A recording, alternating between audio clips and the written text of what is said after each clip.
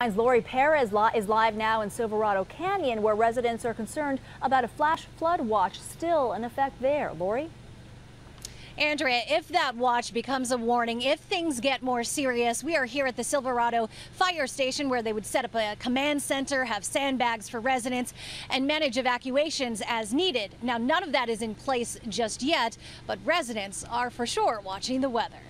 Can I have a cheeseburger? Yeah. At the Silverado Cafe tonight, customers were taking the flash flood watch with a grain of salt. No, it hasn't been raining that bad at all. Beth said Silverado Canyon residents are aware of the possibility of flash flooding overnight. Not yet worried, but aware and alert. They've had practice preparing during storms, especially since a fire this past September burned almost 1,000 acres, exposing rocks and soil. And that causes concerns for some very bad mudslides and rock slides. Up and down the canyon, sandbags from previous storms are still in place. The residents we spoke with have a plan for if and when Mother Nature comes calling. I heard that they're advising people in that area to have a family member awake at all times at night, like maybe take shifts. Have a plan for your pets, and if there's anybody with medical needs, anything like that. I can hop my pickup truck and head down the hill.